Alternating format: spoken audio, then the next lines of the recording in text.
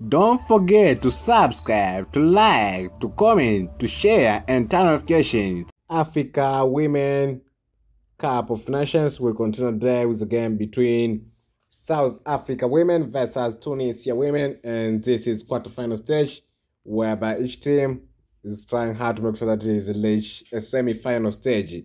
This game will take place at the Stade Prince Moulay Hassan in Rabat, Morocco, and let's move forward on head-to-head matches, whereby there's only two information for head-to-head matches.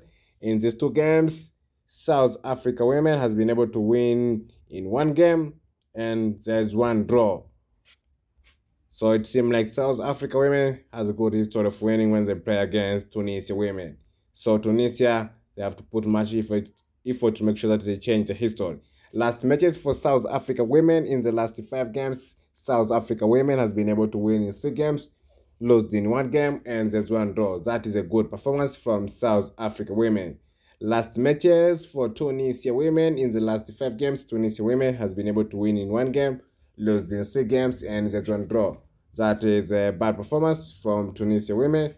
So anything can happen, but all in all, let's wait for the final minute of the game, whereby we know a lot of things and we know which team will be qualified to the semi-final stage. Thank you. Have a good day.